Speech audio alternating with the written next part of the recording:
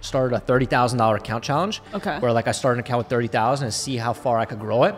And I grew that $30,000 account into $1 million in 55 days. We're helping each other. We're both making like a lot of money. We're both killing it. Like, why are we still not really happy with our, I thought I wanted to be like a 10, $20 million a year trader because like, that's a lot of money and like, that'd be really nice, you know? But as I've kind of matured in my trading journey, I've started to realize that like making a couple $1 million a year is pretty freaking good, rather than devoting my entire life to trading to become that 10, 20, $30 million trader when I don't really even need that type of money. I'd rather just trade for an hour a day, make my $1 million and enjoy my life. But yeah, I think the problem that a lot of traders have, Shay, is that they are using the same size on everything. They're using 10,000 shares on their B setup, their C setup, their A setup. Every single setup, they're using the same size. And they're like, I'm losing money on these setups and I can't seem to find consistency. I can't make money. As you guys may have learned from so many of my personal stories here on the YouTube channel, that trading has truly changed my life, as well as the lives of many other trader friends I have. Today, I want to share with you the story of Alex Temiz. Alex is a multi-millionaire day trader who used to work as a Starbucks barista.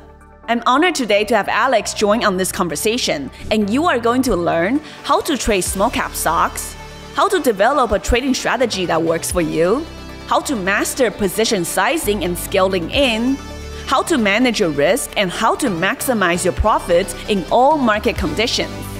The Humble Traders Podcast is a no BS podcast for people who want to take trading seriously and make this a true career. All I'm asking for is a gentle tap on the like button and make sure to share this podcast with your trading partners.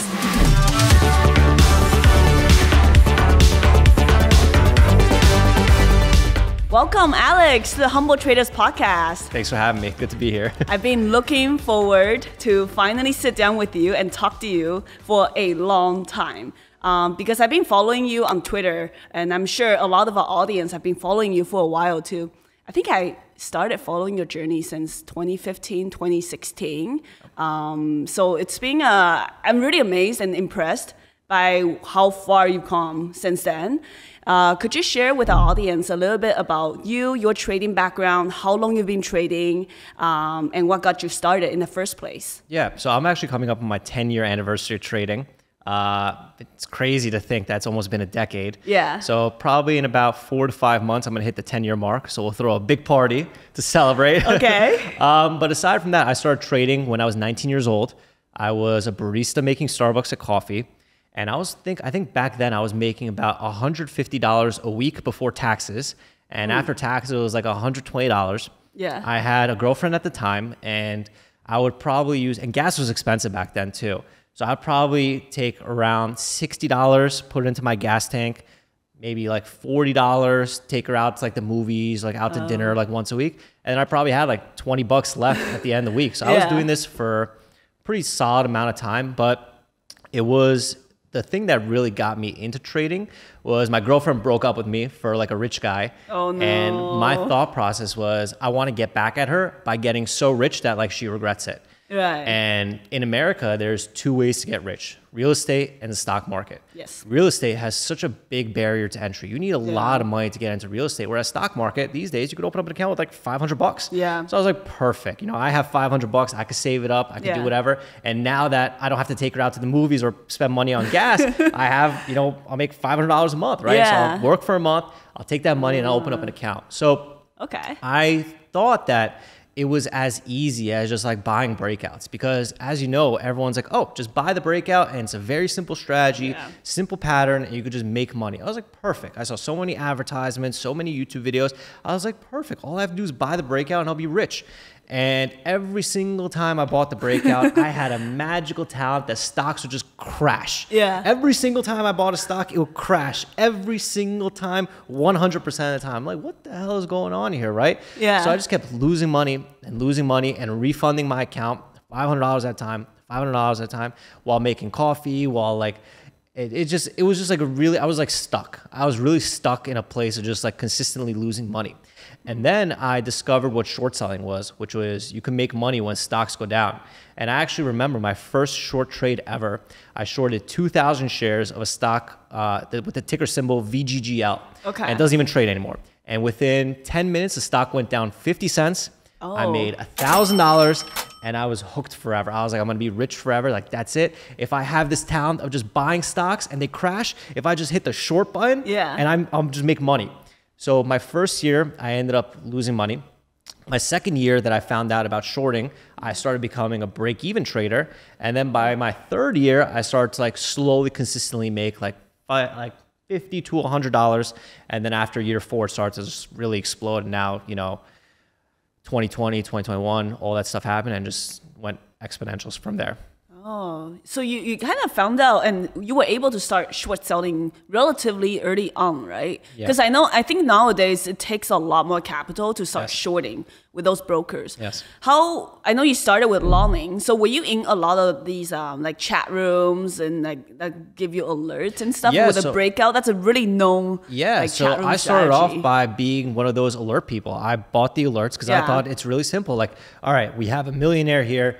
He's going to give me his signals and I'm just going to be rich. I'm going to buy the breakout and I'll start calculating. All right, month 1, I'm going to make 1,000. Month 2, I'm going to make 2,000. Month 3, and I was like, by month 12, I'm going to be rich. Like, that's it. It's over. Like, I got it. Like, I'm done. Like, whatever. You have like a roadmap plan. I had a roadmap. I was like, every month I'm going to double my account. Every single month until like, and then I was like, fuck, by the time I'm 25, I'm going to have $10 million. I was like, that's it, right? It's so simple. And that's how we start, right? That's how we start. So I mean, I started with alerts until I found out that alerts didn't really work. And I pretty much lost money until the point where I was a little bit stuck in my trading. I really wasn't finding consistency. I was really just struggling. And then once I discovered shorting, finding that little niche back then was very different than it is now. I feel like the market is a little bit saturated with short sellers now because of all the AMC, Bed Bath & Beyond, all these crazy stocks that almost things are becoming a little bit more crowded than they used to be. So what I used to look for back in the day was, do you know on these charts, like if you look at the daily chart, you have a stock that wicks up and then wicks down in one day. Wicks up and wicks down. So I was only waiting for those stocks on the daily chart that would just wick up and wick down and only short those stocks. But it took me like 3 years to say, you know what, like that's what I should be waiting for, because when I started, I would just short everything. And that was not consistent. That's not a strategy. That's not a pattern. So I started, after a couple of years, I started to find what really worked is just waiting for that setup of looking on the daily chart, it wicks down and that's it. Every single day one, it wicks down. And I just started repeating that and repeating that, and that led to being a strategy, right? And what kind of stocks were you focused on during all these 3 years when you're longing first and then short selling and finding success? What kind of stocks specifically? So when I first started, I was looking for those one penny stocks, like the penny stocks. Like, you know, like 1 cent? 1 cent, 2 cent, 3 cent. And I would like go to sleep at night and I'd be like, if it's at $1, I'm going to make $500,000. Like, you know, I did the whole thing, right? I was just I was like everyone else, right? I was like everyone else. So I started off with the penny stocks because I thought that they had the most room to go up, until I discovered that they could actually go lower than a penny. They could go to like 0.0001, you know what I'm saying? Or like however many decimals down that it is. It's pretty funny. And then small cap stocks, I really discovered that like you could short stocks like above like $1. So my sweet spot was like stocks between $1 and $5 in like the small cap world. Because the large cap world has stocks that are like $1 to $5, but the float is so large that they don't really move. Like, you know, like a Rite Aid or like a JetBlue. JetBlue is like $4 a share, but like they don't move because like the float is so large. So I was looking at lower float, lower priced small cap stocks because it gave me the most volatility and the most room to make money. And you were able to trade that using relatively little account size, right? Like with like the 2,000, I don't know how much you were trading with. It's actually exactly 2,000. So it got to the point where like, I was like, okay, like shorting is it. I found out what I'm going to do. And I ended up selling the rims on my car for $2,000 to fund my trading account. The rims on your car cost $2,000? Yeah. So each rim was like $500 at the time. So I had 500, 500, 500, 500. Sold the rims off my car. I'm sure I could send you a picture and you could like pop it up on the screen. But I ended up selling the rims on my car as like my final day trading account with 2,000. I was like, you know what? If I lose this, I'm going to quit trading forever. Really? And that's kind of that account that started to get me to start to grow, because now I had skin in the game. Now I was like, all right, like if I lose this, like can't really drive my car anymore. Like I can't really do anything. Like I'm screwed. So it was pretty much a $2,000 account that I ended up growing. And if you know, like most of your viewers know that PDT is 25,000. Yes. So I had to grow that to like 25,000 to open up an over the PDT account to finally start to, day trade consistently. So were you while you were under the PDT rule, were you really like, how did you manage your trade so you can trade like 3 times a week, right? How did you? So it's different. Back then, they had a broker called SureTrader, which was an off the shore broker. I heard about that. Yeah, so they got shut down. So I was using them for a while until they got shut down. And luckily for me, by the time they got shut down, I was able to grow that account to 25,000 and move that funds over. But that brokerage is no longer in existence. They did like a bunch of shady stuff. So I don't really know. I'm just really lucky that I got my money out. I did everything right. And they were allowing like crazy leverage at the time. I think it was like 6 or 8 times leverage. That's crazy. So with like a $2,000 account, you could have like $16,000 in buying power. It's a lot of money. Were you using a lot of that margin power when you're shorting? I was using a lot of margin when I started because I didn't know better. I didn't know like the power of margin. Like now I've realized that margin should be used to like be in like multiple different stocks rather than concentrating it in one stock. Because if you concentrate it in one stock and the stock goes up 10%, you blew up your entire account. Yeah, exactly. You blew up your entire account. So I got to the point where like I started to, really get consistency after I started to grow that over the PDT and come to like a United States broker, because that United States broker had more borrows available. They had, ECN rebates. They had all these different perks and different benefits that an offshore broker doesn't need to provide you. You know? And they're registered, so you're protected. And they're registered. I think most United States brokers have like at least 250,000 in FDIC insurance and 500,000 in like SPIC insurance or something like that. So just that comfort and the accessibility of all the perks that they gave was just like, it just really helped. So you grew your account to over 25K, essentially with only short selling. Yes. Oh, okay. And what kind of, were you in, did you have a mentor, or were you in any community or programs at the time that helped you get there? Yeah, I tried a bunch of different communities. I tried like a bunch of different things, and they were all kind of like really the same. I feel like, I don't know, like it was all like, focus on this, focus on that, but it was all like kind of vague. You never really understood like what was really going on. Yeah. And I actually remember one of my biggest trades. I think I was 21 years old at the time. So I'm now about 3 years into my trading, or 2.5 years, 3 years into my trading. And I remember my biggest trade ever at the time was CLTX or CL, something like that. It doesn't even trade anymore. Most of these don't trade anymore. So if I remember correctly, I made $60,000 on that trade. And I was like 21, 22 years old. And that was like the biggest trade at the time for me. And back then, the community that I was in had like these Las Vegas conferences. So the head mentor of that community was like, listen, like you should come to this conference. You should get to like meet people and do this and that. So I told my dad, and I was like, Dad, like, I made all this money. I made $67,000 in one day trading. Like, I want to go to this conference in Las Vegas. He's like, oh, like stock trading is like a scam. Like you're going to lose all your money. Like don't even bother. Like don't do it. Because in 2008, my dad lost a lot of money in the crisis that happened. So he had money. He was not a day trader. He was like one of those like investors. You put money in Netflix, you put money in whatever, and he lost a lot of money in 2008. So he was like, oh, stock market is a scam. You're going to lose all your money. You're going to lose all your money. No. Don't go. You're not going to meet these people. It's horrible. Don't go, don't go, don't go. I was like, listen, Dad, like, I think I could do this. I really think I could do this. He's like, all right, if you're so convinced that you could do this, I'll come with you to Las Vegas and let me meet these people, right? Let me come and let me meet these people, right? So me and my dad went to Las Vegas to this trading conference. And when we were there was a guy that was presenting. He's a crazy Asian man, right? He's a crazy, I think I know who you're talking about. He's a crazy Asian man, right? And he's showing his P&L calendar of making $500,000 in a month, $100,000 a week, like all this stuff. And my dad was like, this guy like seems like really, really smart. He's like, he seems like this is the guy that like really knows what he's talking about. Okay, whatever. When the conference ended, I approached him, Bao at the time. Yes. And I was like, thank you like so much. Like you've helped me so much. Like I really appreciate like all that you do on Twitter. Like I hope that like we could stay in touch, whatever. He's like, yeah. Like cool kid, like cool, like you're fine, like this and that, whatever. So he's just kept in touch a little bit on Twitter, started talking a little bit more. And then we just became friends like organically. And he was really, really good at technical analysis. And I was really, really good at fundamental analysis. So his strength was my weakness. My strength was his weakness. So we kind of molded that together. He would help me with technicals. I would help him with fundamentals. And we kind of like merged together.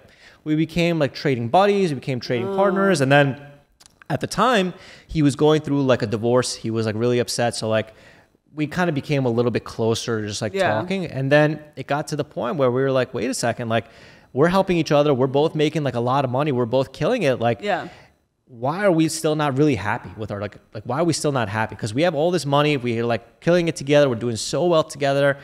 And we just really didn't feel like a lot of fulfillment. We didn't, both of you, both of us, together. Oh my God. Because he was going through a divorce, and I was like really lonely. Like I didn't really have much friends. How old were you at the time? Early 20s. During this time? Early 20s. Okay. I don't know, maybe 23, maybe 24. I don't know. And this is way after, this is when you become profitable, you're making big money, and you still don't feel happy. I still don't feel happy. At this point, I was a high 6-figure trader. Yeah. And that to me at early 20s was a lot of money. Yeah, it is still a lot of money. A lot of money, yeah. So I was making all this money, and like I was talking to Bao, and like he's going through his divorce. I'm kind of lonely. I'm like single. I don't really have too many friends. I'm like, what the fuck? Like, what's the point of this? Like, I have all this money. Like, I don't know. Like, why am I not happy? Yeah. And then at that time was more scammers were coming up with like screen shares, with like alerts, with all this stuff, and we were like, wait a second. Like, why don't we just like help other people the same way that Bao helped me?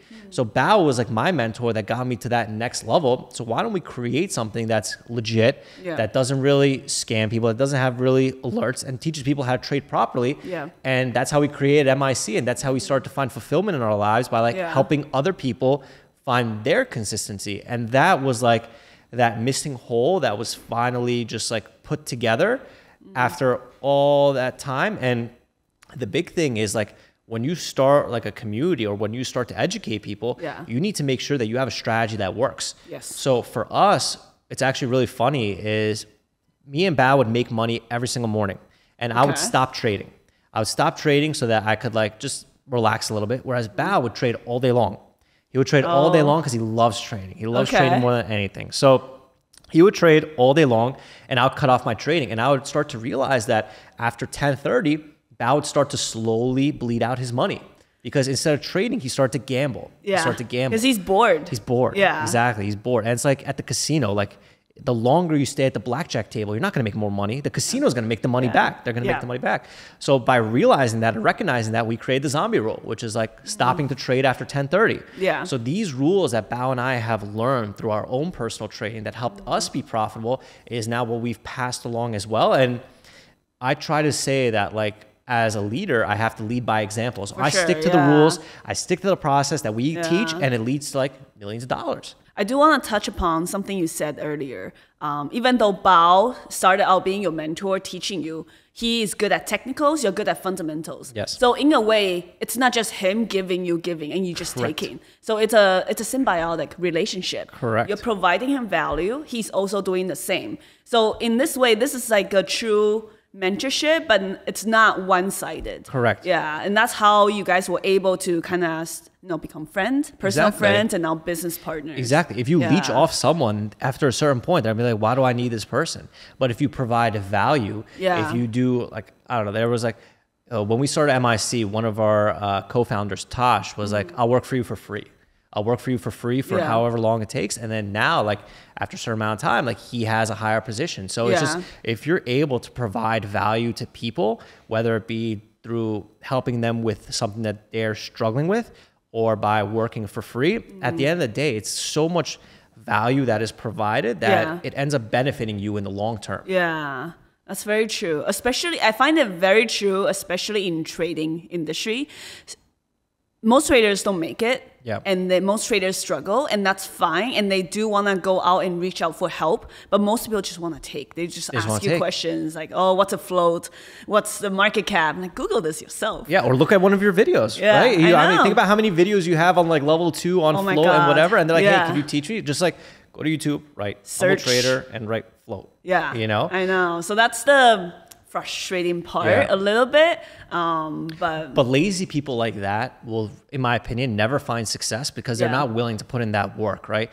This is hard. Trading is hard. If you want to make more money than a doctor, a lawyer, an engineer combined, it's a little bit difficult. It's going to take you some time. And if you're just that type of person that's like, hey, can you tell me what level 2 is, when they don't really even do the work themselves to look into it, it's almost like they are their own worst enemy. They're their own worst enemy. Yeah, it's very true. And unfortunately, those are the people, part of the 90% of people who don't make it. Correct. Yeah. I'm sure our audience are really curious about what your daily routine like as a trader. Can you share what the steps are with them? Sure. I'll share it beginning to end. So first things first is when I was starting my trading, I would wake up at 4 a.m. I wake up at 4 a.m. every single day so that I know what stocks are moving, what news is moving, and it gives me enough time to like read the fundamentals and read the chart. Now, as I've kind of matured on my trading, I wake up around like 6 a.m. Wake up at 6 a.m. and the first thing I do, no matter what, every single day is I have to check my phone. I check my phone. The first thing I do to see like if there's any stocks on my watch list from the previous day that are moving. After I check my phone, I have to drink espresso. I have to. I'm like a zombie in the morning. I cannot function without coffee in the morning. So I have my espresso. I get right up to my office. So as soon as I get to my office, open up my trading platform, and the first thing I do is I look at the top percentage gainers of the day. So I look at which stocks are gapping up the most on the day. After I look at the stocks that are gapping up the most, what I do is I read the news on each stock. Sometimes a stock has news, sometimes a stock doesn't have news. If a stock doesn't have news, it's a pretty big edge because most of the time it doesn't have a catalyst to keep it up. So if a stock does have news, I'll look at the news and I'll read it and see what it sounds like. Oftentimes, a lot of people don't realize that companies PR the same thing. So I try to cross-reference to see if this company has ever PR'd the same thing. Recycle the headlines. And based on that, that's a different level of an edge, right? So first thing is we look at what stocks gapped up, then we look at the news. Then what I do is I look at the fundamentals of the stock. So these days, there's a bunch of different tools out there to like use to help with fundamentals. I use Dilution Tracker because they're pretty simple. Look at, you know, if they have any outstanding warrants, if they have like an ATM, if they have a shelf. So I try to get as much information on a stock as I can before I even look at the chart. So after I get that information from the fundamentals and I say, all right, this stock is gapping up, this stock has a news catalyst, this stock has, you know, something in the fundamentals or the filings that kind of looks a little bit sketchy, then I look at the chart. And like we mentioned earlier, is the chart one of those daily charts where it wicks up and wicks down? Or is it one of those charts that's like, you know, looks like a breakout is about to happen? Is it like gapping? Like, how is it gapping up? Is it gapping up into previous resistance? Is it gapping up into blue skies? Or is it one of those wick up and wick down? So depending on that, that's going to be something that I try to narrow down as well. If it's one of those stocks that's gapping up into all-time highs, I don't want to short it. I don't want to short it because there's no previous resistance. But if it's a stock that wicks up and wicks down on day one, good. If it's a stock that's coming into previous resistance, good. Then after that, I pretty much plot out my entries and exits based on support and resistance. I keep it really simple. So these days, a lot of stocks are moving pre-market. And by the time you wake up pre-market, the chart is already kind of formed a little bit. So I like to use those pre-market levels as my potential resistance and support. So I'll just draw my resistance, I'll draw my support to be able to visualize it on the chart. Now, these days, there's different pumpers, different discords, different this, different that are moving stocks as well. So I have friends and other people in like all these other discords that let me know if people are like pumping different stocks. So pretty much find what stocks are gapping up the most. Read the news, read the filings, look at the daily chart, draw my support and resistance. What I've realized in the world of shorting is every single day, there's usually a hot stock moving. There's a stock with tremendous volume. There's a stock that has all the attention. There's a stock that all the traders in the chat rooms and all the people on Twitter are talking about. That stock, I call the hot chick of the day. And I call it the hot chick of the day because it's okay. I call it the hot chick of the day because if you go to a bar and the hot girl is there, all the guys are going to give her attention. Right? All the girls are going to give her attention, and she's not going to say yes to any of those guys. She's going to dodge and dive and duck and think, but she has a friend. She's just getting the free drinks. She's getting the free drinks. She's getting all the attention. But she has her friend that like may not be like as good looking, but like if a guy talks to her, she's going to talk and engage and have fun and whatever. So instead of finding the hot stock of the day, the hot chick of the day to trade that everyone's going to lose money on, I look for her friend, right? I look for the side stock, the stock that may not have as much volume, that already came down pre-market, right? The chart is already formed pre-market, and I'm basically waiting for that stock to have a bounce into pre-market resistance rather than to short, rather than looking for that hot stock that keeps making higher lows and higher lows and higher lows and higher lows and ends up parabolicing, right? So a lot of short sellers, they have this fallacy that the higher the percentage gap is on the stock, the more I want to short it. Whereas sometimes it could just keep going and going and going because it has all the attention. So for me, I focus on the stock that already has made a topping action pre-market. It's already topped out pre-market, and I want to short that bounce into previous resistance. That's my bread and butter go-to setup every single day. The problem is that most short sellers, they go for that hot stock that kind of goes to resistance, and then consolidates and shoots up. Yeah. It shoots up because it has all the volume, all the attention, all the algos, all the everything. So as a short seller, I do not want to short the hot stock of the day. Yeah. I want to focus on the side stock that not as much people are watching, that doesn't have as much attention, because those stocks to me have the most edge and the most capacity because there's less competition. Whereas the hot stock of the day, it's short crowded. Yeah. There's way too much competition. So that's what's been helping me these days. So you're basically risking, in this case, in this particular strategy, are you risking around that pre-market highs area? Correct. So I've realized as a short seller that your ultimate stop, no matter what, always has to be mandatory pre-market high of the day. Because if it breaks pre-market high of the day, it has the ability to keep going. So as a short seller, no matter what, the rule, no matter what, is if it breaks pre-market high, you have to stop out. You have to stop out. Don't wait for it to see if it's going to reject. Don't wait. Don't do anything. Get the hell out if it's going against you. But what's really good is on these side stocks is the pre-market high, after it's kind of made its initial move and come down, the pre-market high is so far away that like you have plenty of room to make money. Whereas the hot stock of the day, it could just really relatively quickly break that and just halt up. Right? I've been caught in so many scenarios where the hot stock of the day that was gapping up 85%, 150% goes higher and higher and higher. Whereas the stock that gapped up 40% ended up closing red because no one focused on it. They're like, oh, like this stock is not going to do anything. Like whatever, I'm not going to touch it. I'd rather focus on this stock because I can make more money on it. But that's not how it works. So I like to focus on the stocks that are forgotten, the side stocks that people aren't really paying attention to. I also realized that since short selling became more and more popular, like you said earlier, any stocks that's trading around 80%, 90%, 100% that's able to hold around there, they tend to go higher. Yes. Because that attracts all the short sellers you were talking about, and they get squeezed and then it goes higher. And the algos are very, like the algos just got way smarter. I think ever since 2020, the pandemic, I think they got so smart because in my opinion, when the entire stock market was crashing in like 2022-ish, like 2021, 2022, a lot of the hedge funds couldn't make money. They couldn't make money because everything was going down.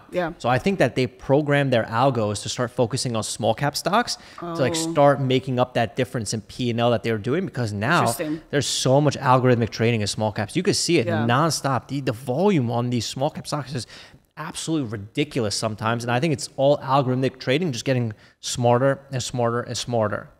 If that's the case, do you think it has gotten a little bit tougher to trade small cap stocks then? Because it didn't used to be like that when the bigger funds or like algos were involved. So how has it changed to modern day now? I think every year trading gets more difficult. I think every year that you wait, it gets more difficult because like you think about, I mean, when we first started trading, most of the time, like I remember seeing people that would just short a stock at market open and then cover it at market close and would just go straight down. That doesn't exist anymore. Or like during the pandemic, you would just buy any stock and it would just go straight up. That doesn't exist anymore.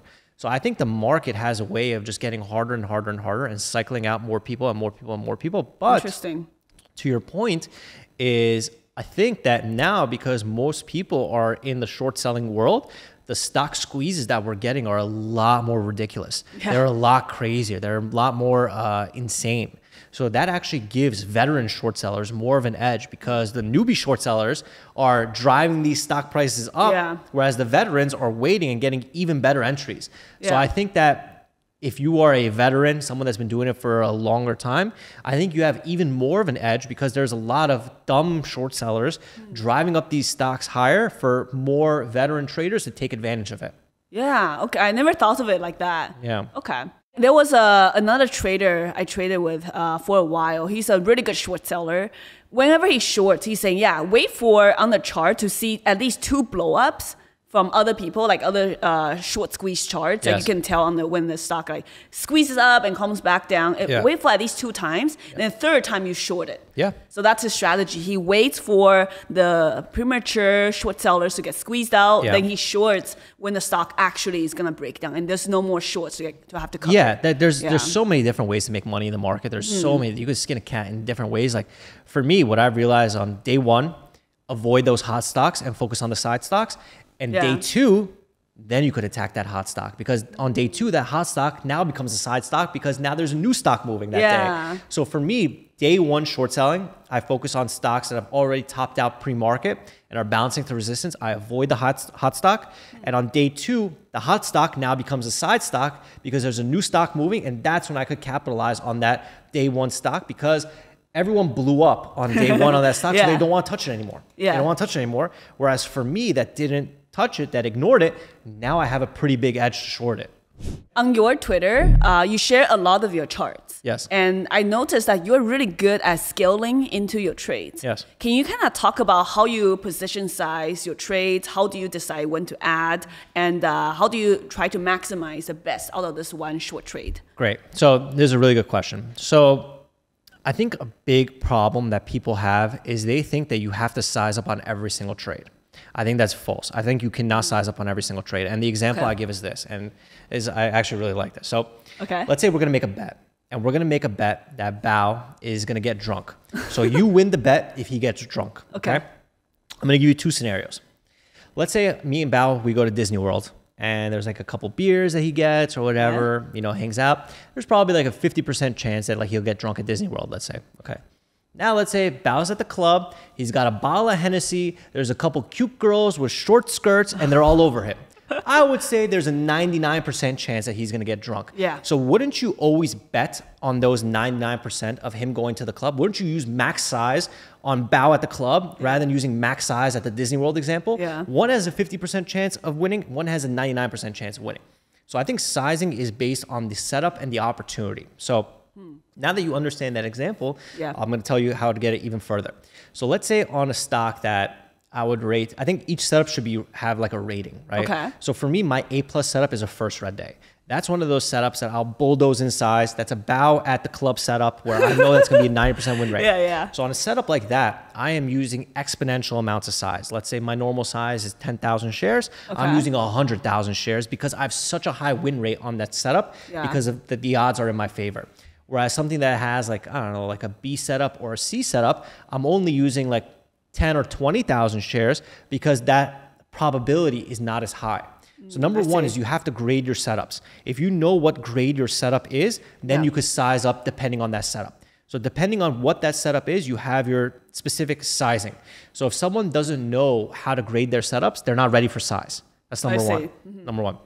Now, let's say you did grade your setup, you know what you're going to use, you're going to do whatever it is. So for me, if it's a B setup, I think the simplest thing for short sellers is just to wait for it to be under VWAP. Because if it's under VWAP, there's resistance at top, there's a lot of supply into the stock. So that kind of gives you an example. So my rule of thumb is I only want to use 30% of my size above VWAP. So if my max size is 10,000 shares, I want to use 3,000 shares above VWAP. And if I see like a death candle or a break under VWAP, then I'll get to my 10,000 shares. Whereas if it's a first red day setup, then I'm going to use 100,000 shares. My signal for the first red day setup is when the stock goes red, short it. So I'll oftentimes even go my full size as soon as the stock goes red, because that's when the signal is that profit taking is going to occur, that things are going to change. So sizing is based on the setup.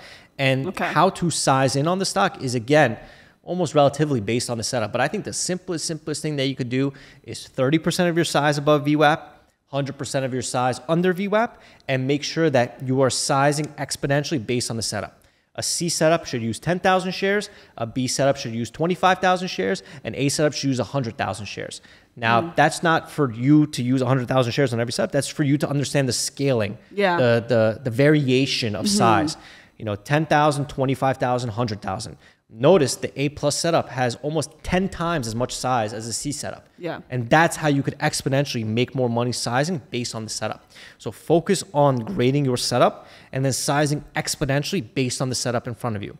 Wait for that Bao at the club setup and go all in. And if it's a Bao at Disney World, don't bet as heavy. That makes a lot of sense. And also, in that case, then you do have to accept the fact that for, let's say, your A+ setup, most of the time it works out, but when it doesn't, the loss is also exponentially higher than the risk. Yeah, that's the risk people have to accept.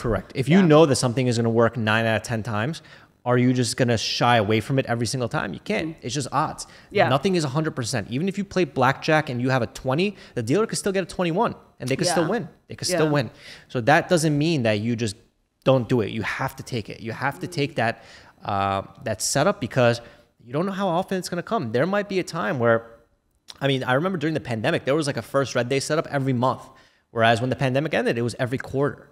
So it changes, and you can't just be, you can't shy away. So a lot of people are fearful of losing money in the markets. Whereas I think my talent is that I'm not really fearful. I'm just like, I want to maximize. I want to maximize. I hate missed opportunity. I hate it. I hate it more than anything. So what really upsets me is if a first red day setup comes on and I don't size up big enough. I don't get big enough. That's what really pisses me off. But interesting. But yeah, I think the problem that a lot of traders have, Shay, is that they are using the same size on everything. Yeah. They're using 10,000 shares on their B setup, their C setup, their A setup. Every single setup, they're using the same size. And they're like, I'm losing money on these setups and I can't seem to find consistency. I can't make money. I just make money and I lose money. I make money, I lose money. It's because you're using the same size on every single stock. That's not how it works. You have to size up exponentially based on the higher probability that certain stocks and certain patterns, certain opportunities give you. Thank you for sharing your scaling in and entry strategy. What would you do for take profit and exiting? Yeah. So what I've realized is that like a lot of people, like once they enter a stock on the short side, they set like these arbitrary price targets, right? So like, let's say they short stock at $5. They're like, I know I'm just going to cover at $3. I'm going to wait. There's an offering that's going to hit and I'm going to cover at $1, right? Okay. And what I found out is that like the market doesn't care about your stupid price targets. Like you can say whatever price target you want in your head. It doesn't mean that the stock is going to get there. I think the simplest way, the way that I use is I always cover based on where is support on the chart. So if support is at $4.50, I want to take a little piece off as support. If the next support is $4.25, I want to take a little piece off at $4.25. Rather than setting these targets in your head of like an offering is going to hit or bad news is going to hit or it's going to do this, it's going to do, I'm going to cover at $2 because a piece of what ends up happening is like if you never take profits off the table, stock is going to reverse. Yeah. Stock is going to reverse. So I think keep it very simple is draw your support lines on the chart and always cover as support and always short at resistance. What I think a lot of people do that's like pretty screwed up is they buy resistance and they sell at support, right? They buy resistance and they sell at support. Yeah. Whereas you should always be selling at resistance and buying as support. There was one trader that I knew and all he would do is just short at resistance and buy support. Short at resistance, buy support all day long. And then there was like another trader that would just keep buying at resistance because he kept trying to buy the breakout. So it doesn't work. So if you just keep it as simple as shorting resistance and covering, I know it sounds really simple, but think about it next time you're trading is, are you shorting or selling at resistance? Are you buying or covering at support? Or are you panic selling at support and panic buying at resistance? So I always use a chart. Chart is the simplest way to determine things. So always use support as your exits if you're shorting. And if you're like longing, always use resistance as your sell. If you keep it that simple and don't set price targets in your head, like for example, you buy a stock at 5, you're like, it's going to go to 15, I'm going to retire. Market doesn't care about your arbitrary price target, but sell it at resistance. Or you short a stock at 5, it's going to have an offering go to 1. Market doesn't care, cover at support. Keep it simple. So in that case, does it matter to you what your true risk reward is? Because sometimes the support, like I think it's a good idea to take profit as support when you're short, but let's say it's only 1-to-1. Would you still take it? I mean, I would take it. I would, the way that I think about things is not really in the risk to reward type of ratio. I think about it in the grade of the setup and the probability ratio. So I think about it in terms of what is the percentage probability that this setup is going to work and what is that grade on that setup. That's kind of more so how I determine it rather than using the risk reward because I think it could be too like, I don't know, it just like, it never worked for my trading. I know a lot of people that use it and it helps them a lot, but for me, it just doesn't work. It's too complicated for me. I'd rather just like keep it really simple. So you don't do, I know there are people who like crunch spreadsheets, they like track numbers. You don't do that? Too much work. Okay. So does that mean you are more of a discretionary trader? And that works for you? It's because for me, like when I started trading, I wanted to do, I like to be efficient, right? I like less is more. So like trading is also based on your personality. Like Bao is like, I think of him as like an octopus. He's like, he likes to have his tentacles all over the place, right? He's like a little bit erratic. So he has each of his 8 tentacles in 8 different stocks at the same time. Whereas for me, I'm more conservative and I'm more efficient. So rather than Bao using, 10% size on 10 different stocks, I use 100% size on one stock because if I'm able to focus on one stock, all my attention is on one stock. Whereas if Bao's trading, 5 stocks, he has 20% attention here, 20% attention there, 20% attention there, 20% attention there, 20% attention. You don't have enough attention on all the stocks, so you may miss certain things. But that's his personality. His personality is he likes to be in everything, whereas my personality is less is more. So I like to focus all my attention on one stock, and spreadsheets and number crunching is too complicated for me. So I'd rather just keep it simple. Keep it really simple is what works for me. Because I know a lot of traders are like, okay, I do data, I do this, I do that. And it's good to help you determine what is your A setup, your B setup, your C setup. But after you know what setups you are the most profitable on, after you know the probability of those setups, it's just a matter of waiting for those setups to come so you can repeat it. If I keep crunching numbers right now, I know that the first red day is my best setup. I know that shorting into resistance is an 80, 90% win rate. I know all these things, so I don't need to do it at this level. I see. But when I first started, I did a little bit just to determine what works now. But for now, as I'm 10 years into my trading, I don't need to crunch any more numbers. I already know what works, Obviously, you're more seasoned now and you're experienced. I think for newer traders, they do need to do a little bit more of those journaling work to get to where you are, to understand. And these days, they have like Trader View. All you have to do is upload your trades. When I first started, I uploaded my trades. I found out my win rate. I found out which stocks I make the most money on. I found out everything. And all you really need to do is just get a data set of just like, I don't know, maybe like a year or 2 years of trading. Input it all in there, and then you'll have all the answers. And really, realistically, you don't have to do it again because you know what you have to work on. You know what you have to work on. Like I found out that I lost the most money after 10:30 a.m. I lost the most money going long on stocks, and I lost the most money on stocks over $20 a share. So by eliminating stocks over $20 a share, by eliminating trading after 10:30, I was able to increase P&L. It seems like you really understand the way you trade. Like it seems like to master trading, you have to understand yourself. Yeah, you have to understand your personality, what you like, what you don't like, and where you tend to mess up. Oh, yeah. I mean, I know my biggest problem as a trader is I get too greedy. I get too greedy and I oversize sometimes, right? I oversize. So my biggest problem in my trading is I get too excited. I get too excited if I see an A+ opportunity. If I see a bow at the club or a first red day setup, that I get in too big too early. So that's my biggest problem right now in my trading is I get too oversized. I get too oversized. So that's something that I'm working on now. And like we mentioned a little bit earlier, is I've been sizing down to help combat that as well, But you have to, trading is a matter of finding your strengths and weaknesses as a person and as a trader. So my strength as a trader, I would say, is discipline, stock selection, and my ability to like push hard when the opportunity is there. My weakness is that I get too greedy. I have too much FOMO and I get in too big. We just heard some very powerful insights on trader psychology from Alex. Now my question is for you. What kind of trading mistakes have you been doing that's holding you back from becoming profitable? And how are you going to address them from now on? Let me know in the comment section below. So do you mind sharing what some of your biggest wins and your biggest loss? Sure. So let's start with the biggest loss. Sure. So my biggest loss was actually a few months ago. I lost $450,000 on TOP. And the reason why I lost on that, I used way too much size.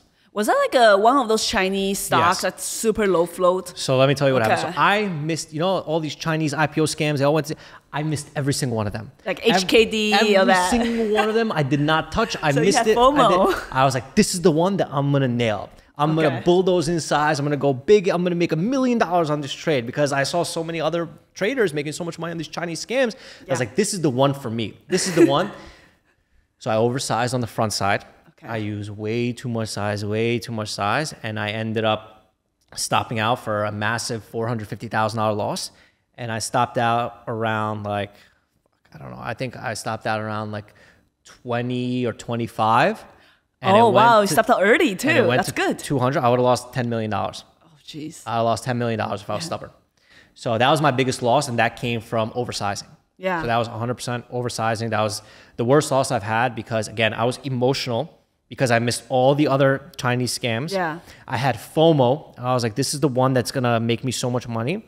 And I was oversizing. So the 3 cardinal sins of my trading, all my biggest weaknesses came together in one stock. All my biggest weaknesses came together in one stock, and I got destroyed, $450,000. So that was also right off the bat of me having some of my best consistency ever. So I was a little bit overconfident because of how consistent I was, because this year I started I don't know if you saw, but I started a $30,000 account challenge. Where like I started an account with $30,000 and see how far I could grow it. And I grew that $30,000 account into $1 million in 55 days.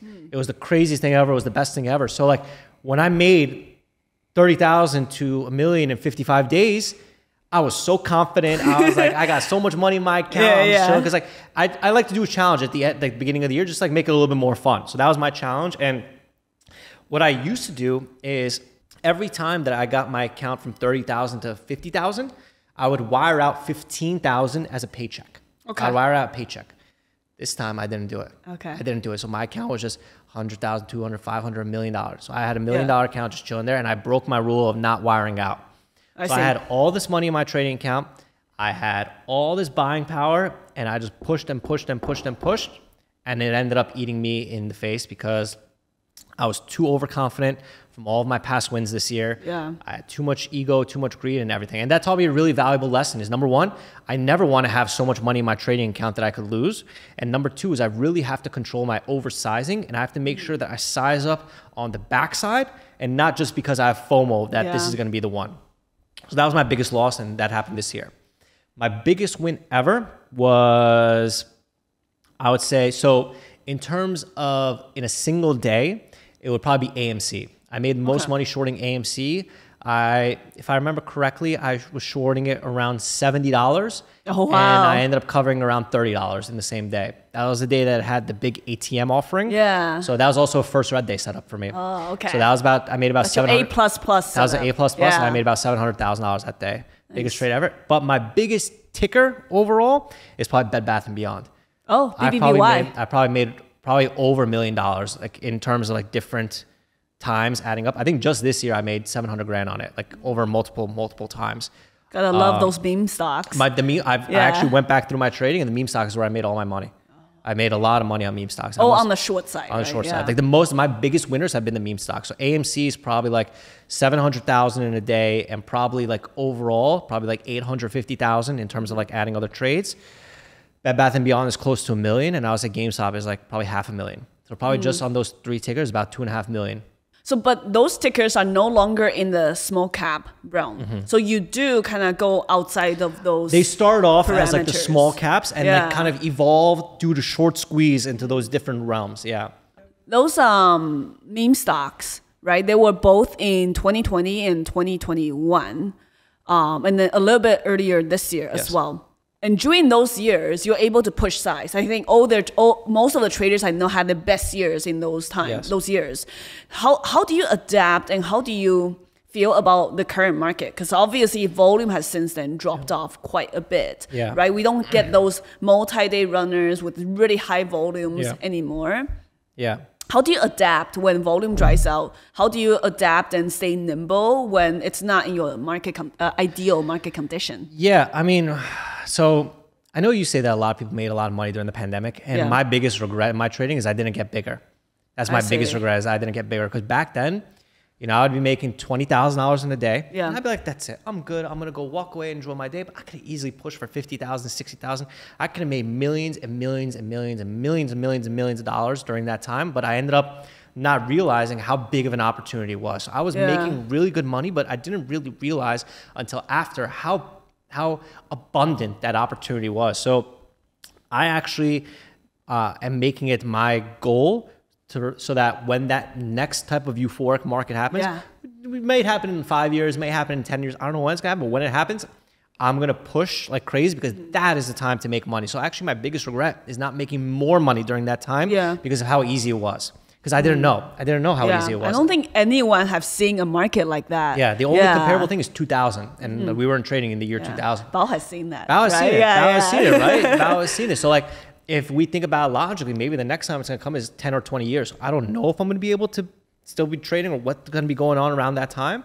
But I know that my biggest regret is not going in bigger when that happened. Now, as you know, the market has changed since then. Yeah. Everything has been totally different. And in my opinion, the market has kind of equalized. And by that, I mean all those people that made crazy money in 2021 or in 2020 or 2021 probably lost it all in 2022. Guaranteed, they lost 90% of those traders lost all their money because what they were doing is now not working. They did not know what risk management was. They did not know what hard stops were, so they ended up losing their money. Yeah. So in these current market environments, I think the best thing that you could do is just size down and be a little bit more patient for higher probability setups, because a lot of people are looking for the same type of short squeezes that were happening during the pandemic, but we technically can't get those short squeezes because there's not as much market participants anymore. A lot of those market participants got flushed out and they blew up, and there's no stimulus money coming into the market anymore. So I think that a lot of that dumb money that came in has been gone. So I think it's actually a little bit more difficult now because the only people that are left are smart traders and the algos. Yeah. And it's very hard to compete against smart traders and the algos. We want more people that are on stimulus checks, more people that are gambling, right? So the market's definitely gotten hard. That doesn't mean that you can't make money. It's just a little bit tougher to make money because there's not as much opportunities. Whereas during the pandemic, we had 3, 4, 5, 6 stocks moving every single day.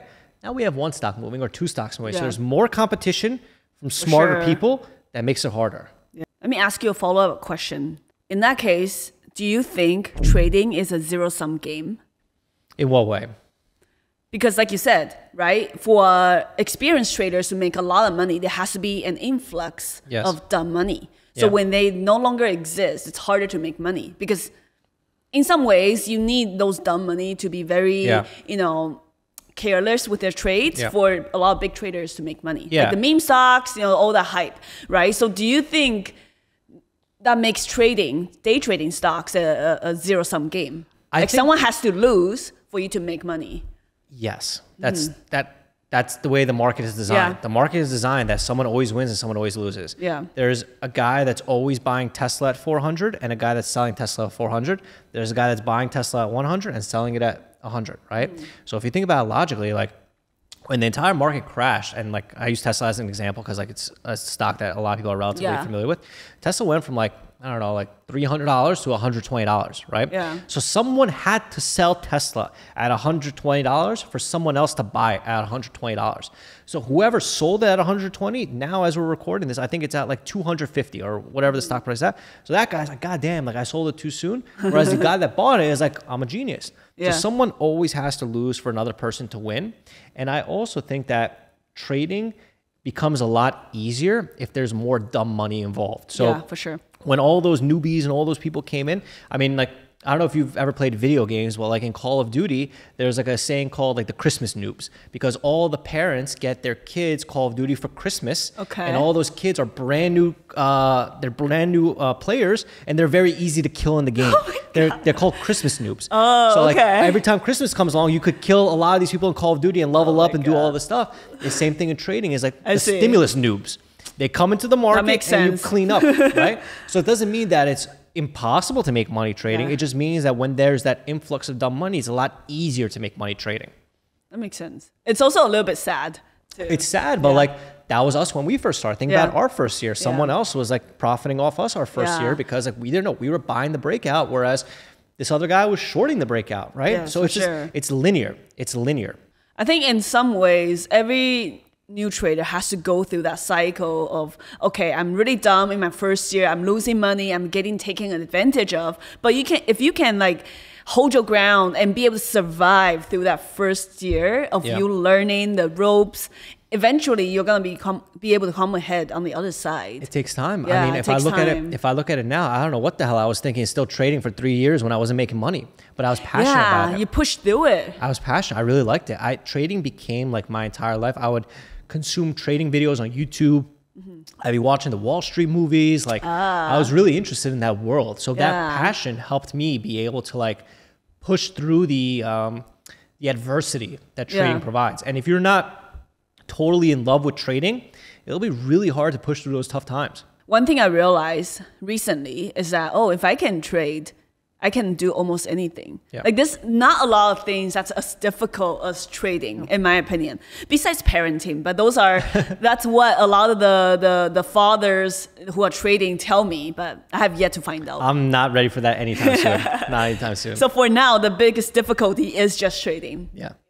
You mentioned that nowadays, even though you're technically full-time trading, you're only trading for like an hour a day. Right? So in a way, you're part-time trading just like when you first started. Right? So what was your schedule like when you first started to be able to trade part-time while handling your Starbucks job?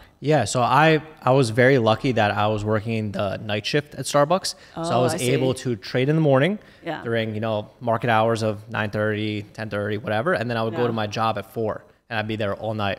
So to me, I had the benefit of working like the night shift. Yeah. Whereas a lot of other people, depending on their time zone, a lot of them, like for example, like in California, the market opens up at 6:30 in the morning. So a lot of people could trade from 6:30 to like, I don't know, 7:30, 8:30 in the morning, then go to their day job at 9. So I think the time zone really matters, but also like, I know like we have members in MIC. We have one guy who's like a truck driver. So as he's like driving his truck, he's trading. Oh my God. We have like another guy, who is a doctor. So like in between like his patients, he's like going in and like trading too. Or we have another guy who is like in the corporate world. So he like runs to the bathroom to like trade on his phone or like something like that. So I think that if you want to make it work, you can make it work, and you should use the time zone and the timing to your advantage if you can. And what kind of tips do you have for those part-time traders who are, you know, making those resources work and trying to grind it through that first year? Do you have any tips for them? Yeah, I mean, I think the main thing is that like there's certain time periods in the market day where there's more advantages to trade. Like I think the market open is the most advantageous. That's where I make most of my money, is the market open. Whereas the middle of the day, the lull is like choppy anyway. So it's better that you don't trade during the chop. So if my advice would be, if you have a part-time job, whatever you're doing, just try to see if you could cut off enough time to like trade the first hour of the day. If you have enough time to trade from like, I would say at minimum 9 a.m. to like 10:30 a.m. or 11 a.m., maybe 2 hours. Like if you have that window, whatever you could do to get that window, that should be enough time to capitalize on the most amount of money you can make, because the market open is the biggest advantage, is the biggest edge always.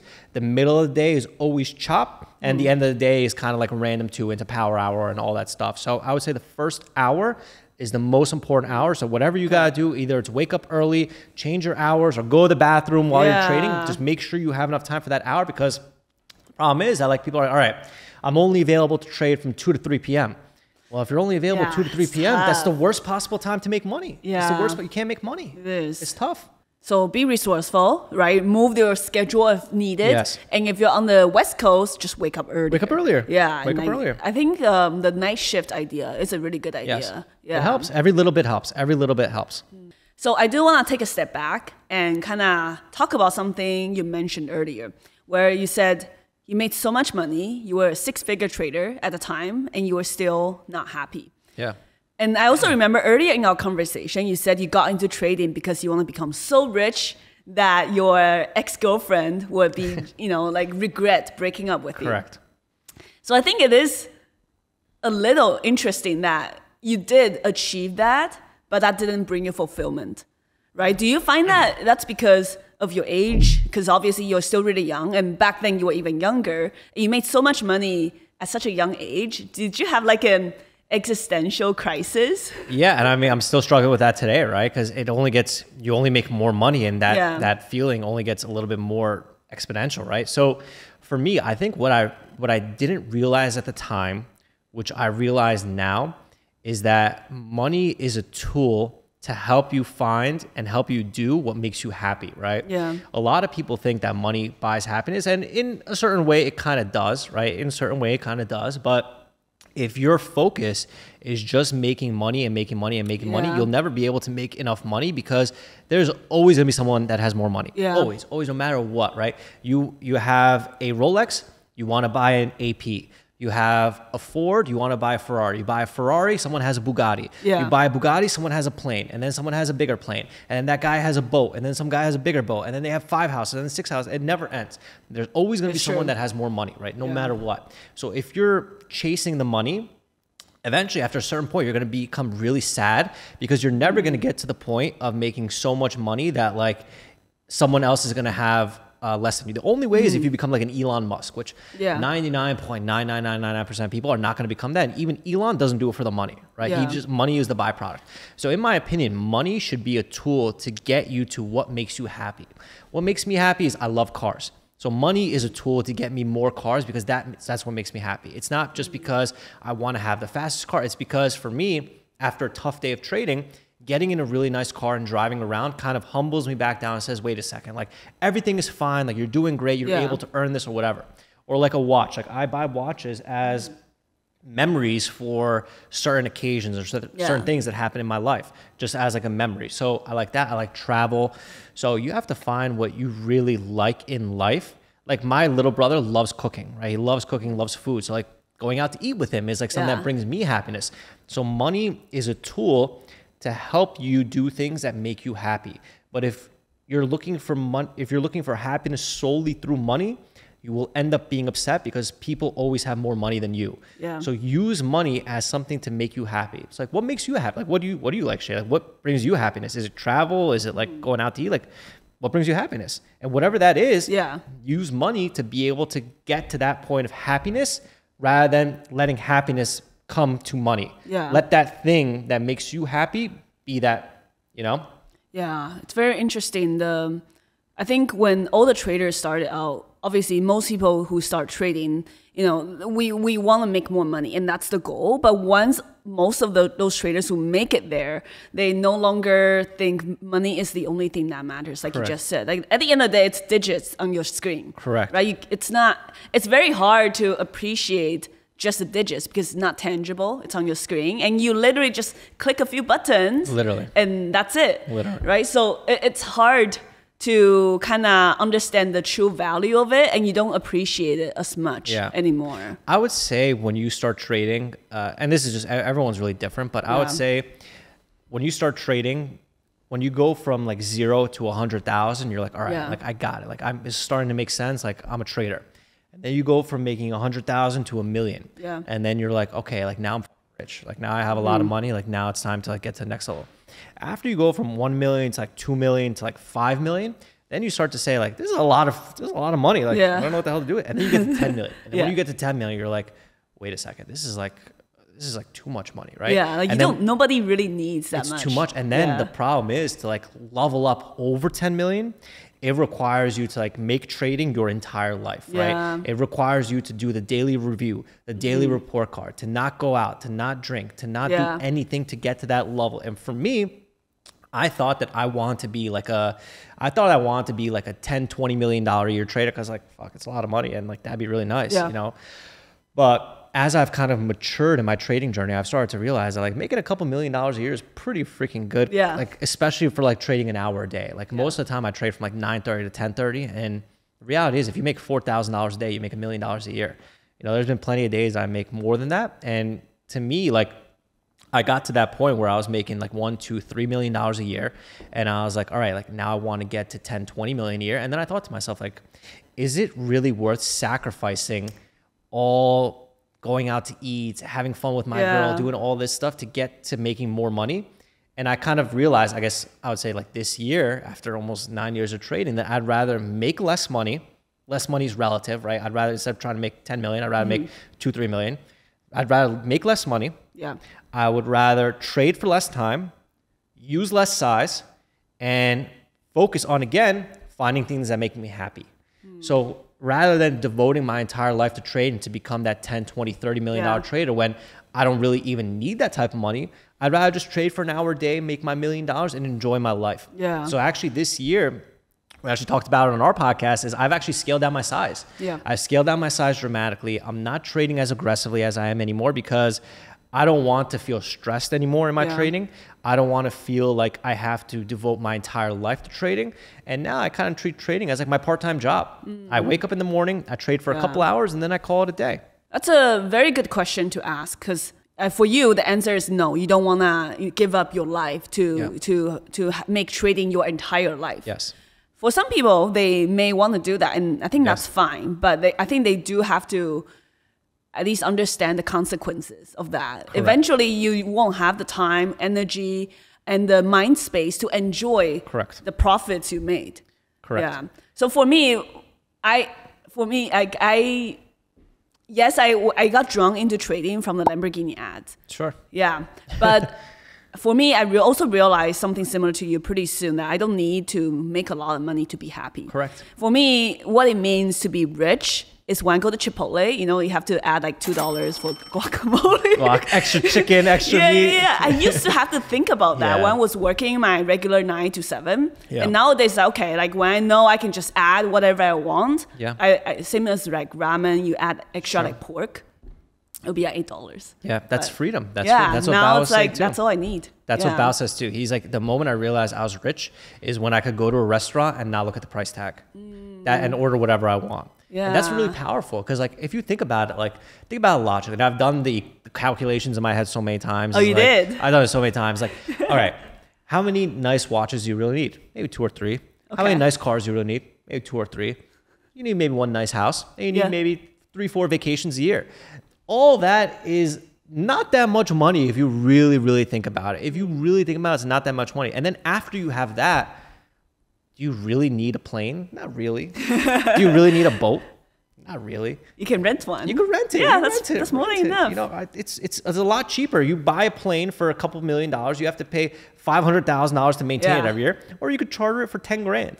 You know, it's if you really think about it, a lot of people are like, I want the Ferrari, I want the Lamborghini, I want the Bugatti, I want this, and then if you get to the point of having it, and then you get it, then what? Yeah. Then what? I think there's like a saying, like I don't know what the exact reference is, but like once you climb Mount Everest and you do what you did, now what's left? And that kind of brings you sadness, right? That kind of brings you sadness. So if you just keep focusing on that next material thing, and I don't joke, I love having material things just as like memories and trophies for my success. Yeah. Because it reminds you of how much hard work I put in. But after a certain point, you run out of shit to buy. You run out of shit to buy. And then after you run out of shit to buy, then what are you going to really do? You're going to buy another car that you already had. It doesn't really make sense. So like what I try to do is like we just spoke about before we started, like I went to Paris, I went to Monaco, I was traveling. I'm trying to really enjoy my life because I've spent almost 10 years just working my ass off and getting to this point. And I've realized that if I want to get to that next level trading, I have to sacrifice a lot, and I'm not ready for it. I'm not ready for that sacrifice. And I've met so many traders that I've met at least 2 traders that have made over $50 million or maybe even more. I've actually met 3 traders now that I'm thinking about that have made over $50 million in their trading career. One of them is retired, doesn't want to trade anymore. He's sick of the stress. He doesn't want to do anything. Another guy wants to get to $1 billion, and that's his thing. Let him do that. He's on that track. Okay. And then another trader just wants to see how good he could get. His number one focus is how hard could he push to see how big he could get. So these are 3 different types of people. I don't really care about $1 billion.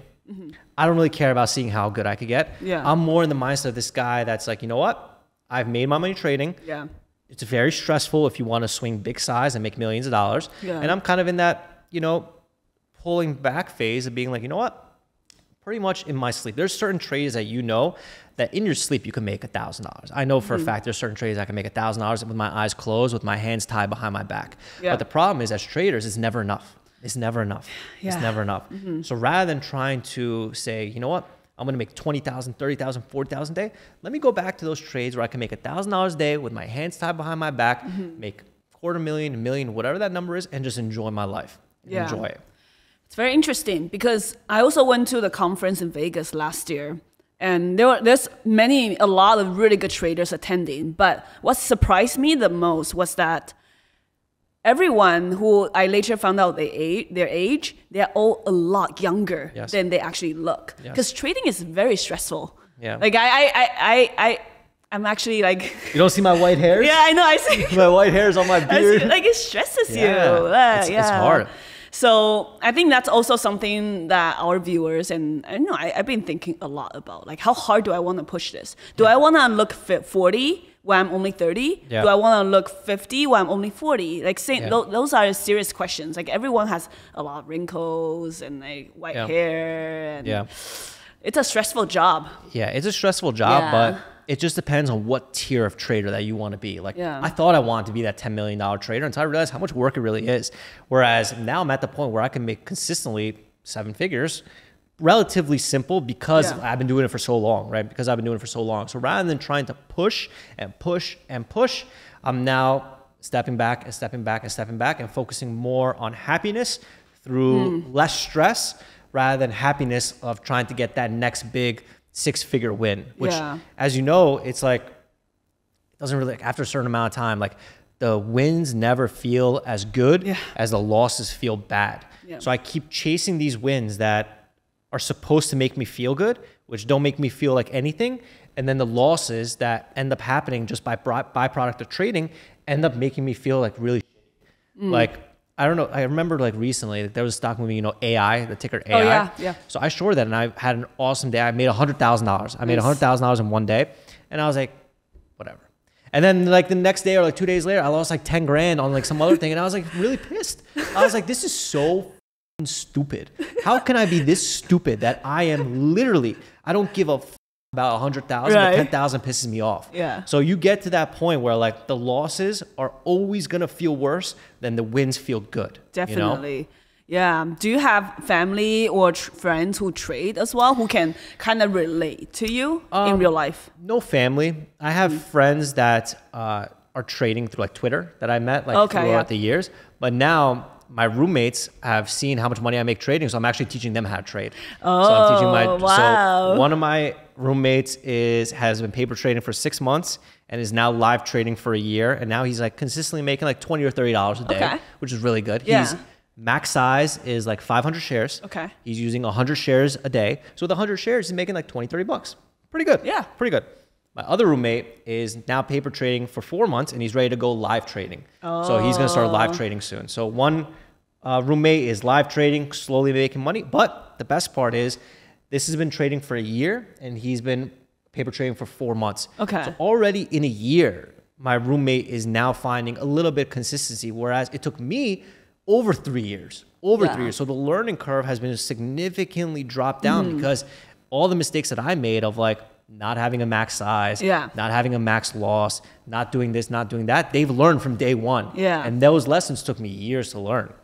Do you have any messages or advice you want to give to our viewers watching this? Any final thoughts? I have a lot of advice because I made every single mistake that you could possibly imagine. So number one is make sure to set a max loss with your broker, auto liquidation. And the way that you set that is, let's say you're making $100 a day trading. Yeah.